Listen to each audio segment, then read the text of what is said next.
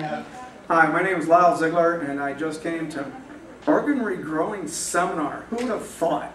An organ regrowing seminar. It was totally awesome. The hardest part was I had to work the camera, so I'd go into the, I'd do the deep meditation things, and all of a sudden I had to come out and do something else. But anyways, organ regrowing. Imagine that down the road that we don't have to worry about stem cell research. We can just do it. And that's what this is all about. Plus, you know, it's about getting your mind right.